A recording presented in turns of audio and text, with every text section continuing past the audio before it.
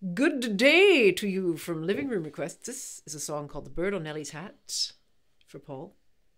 And that's Matt Redman. It is. This is a zither banjo that you've seen on this channel many times indeed. You may not have seen one elsewhere, and so it may not be novelty. Or you may have always seen one and wondered, what's that sort of wooden banjo thing? Well, I'll tell you later about some other First old we're going to sing.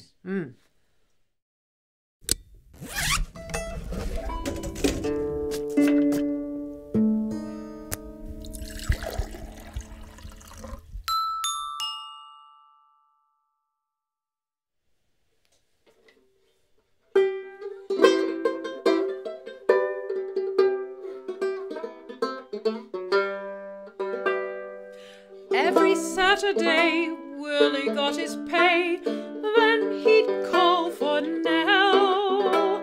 Trousers neatly pressed and nice white vest, buttonhole bouquet as well.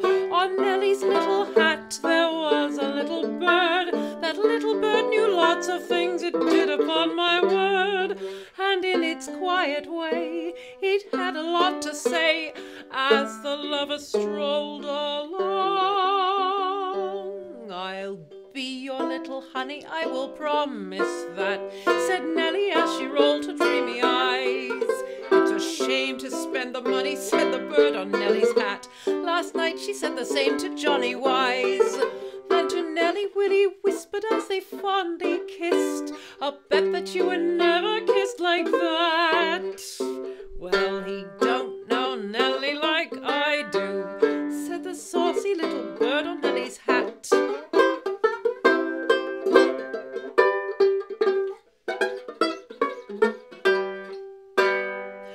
In a shady nook by a quiet brook, Nell and Willie fish. Lips together meet in kisses sweet. Love is such a dainty dish. Then Nellie said to Will such pretty things galore, but everything that Nellie said that bird had heard before. And as he took her hand and said, oh, ain't it grand, Nellie winked the other eye. Now I haven't caught a fish, what do you think of that, said Nellie with a most bewitching look. You can bet she knows her business, said the bird on Nellie's hat. And Willie is the fish she's going to hook. Oh, it's 12 o'clock, said Willie as he took her home. I'll bet you're never out as late as that. Well, she don't know Nellie like I do, said the saucy little bird on Nellie's hat.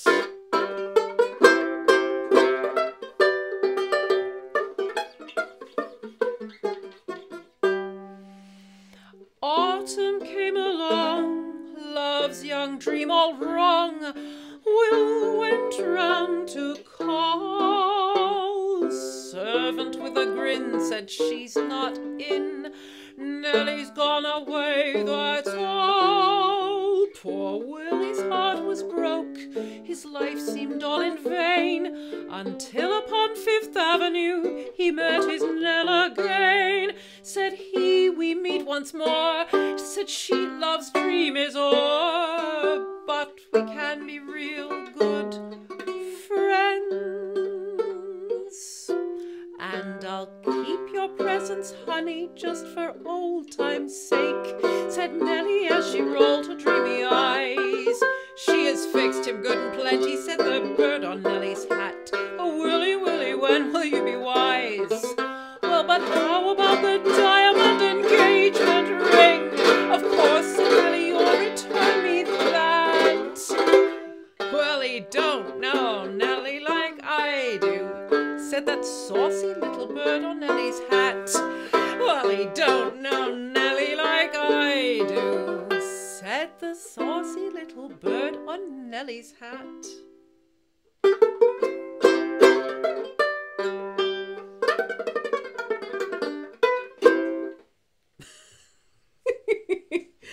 So there we are. I didn't have a hat with a bird on it. I looked everywhere. See, taxidermy shops. I tell you what, if you had like some very, very, very extreme entire frame-filling Edwardian hat with fruit and birds, people would go, oh, I'm going to click on that video because it's a visual thing.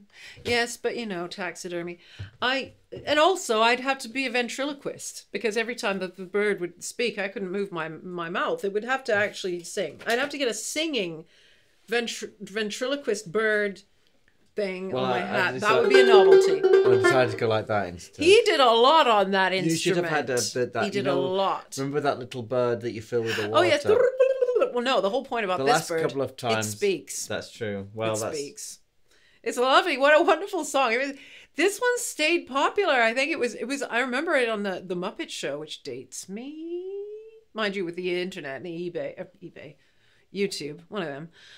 With YouTube, everybody knows the Muppet Show. So it's amazing how many of these songs, from the 1900s, 1910s, the 1920s, 30s, and 40s, constantly stayed in popular culture through cartoons and live action children's television and films.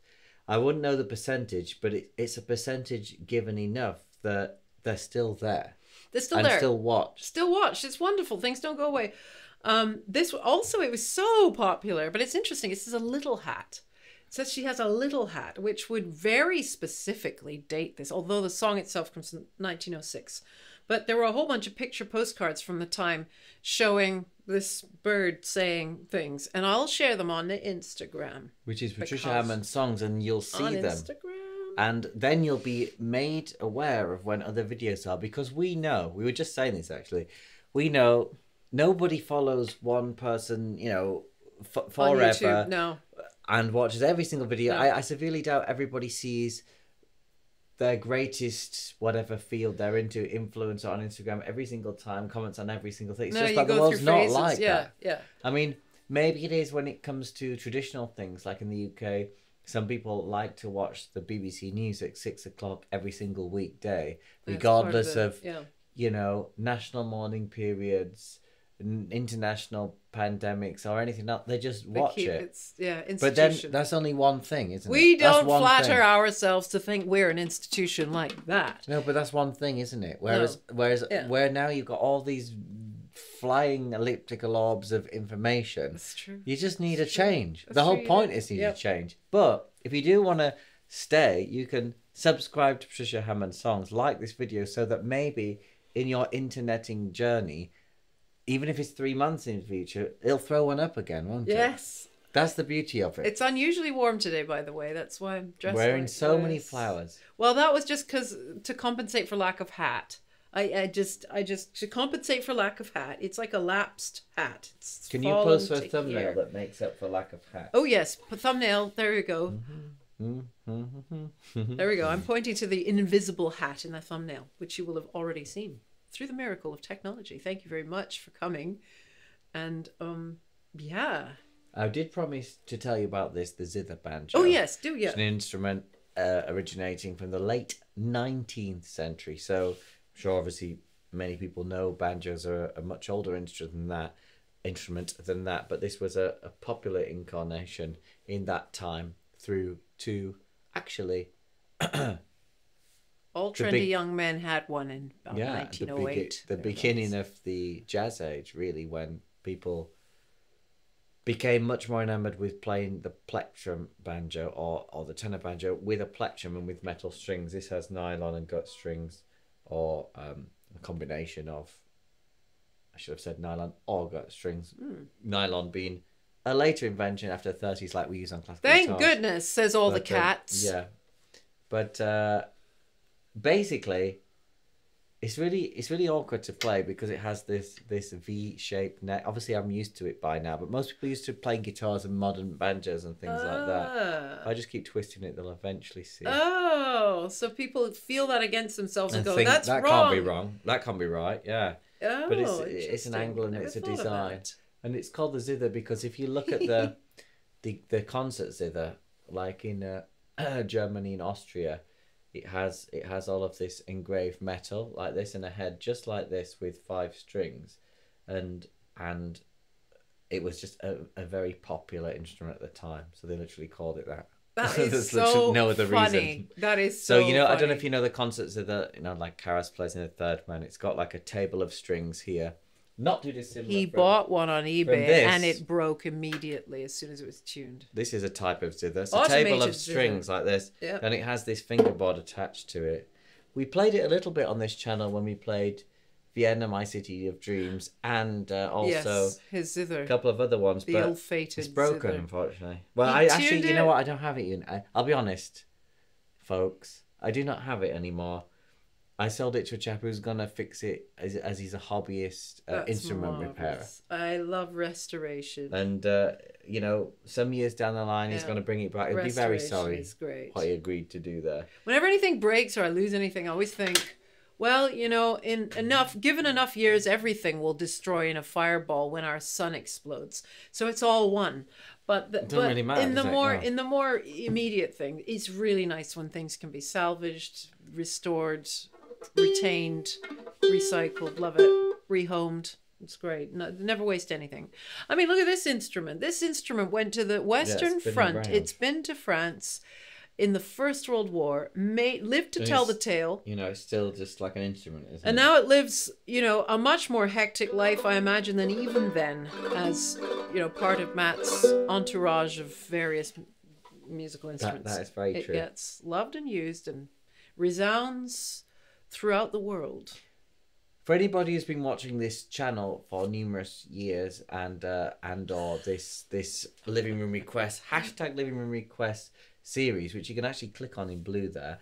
I'm just going to tell you, I'm not actually married. I'm engaged. And my fiance is a very different type of individual who asked me to marry her and gave me a ring to be engaged, which is not commmen. Not common. You said 2%. 2% of women. Apparently.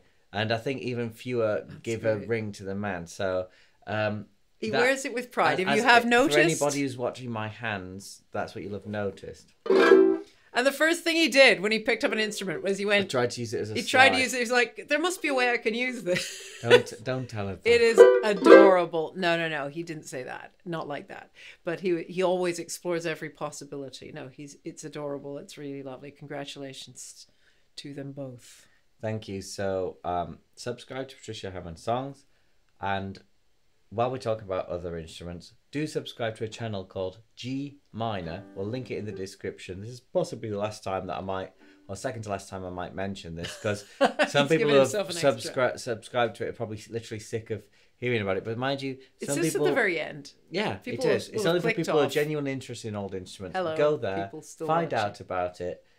Because we do look at different types of guitars, different types of mandolins, banjos are in there. Weird and wonderful. And harps, and then we play some songs at the end. It's G minor, like the surname Minor. And it'll be in the description. It will, and I'm in the other side of the camera filming Greg Minor talking about his instrument collection. Does a very good film, you know. He could be hired too, probably. If you pay him enough money, he'll come and film you. Depending on where, yeah. Thank you so much. Bye-bye. Wrong button.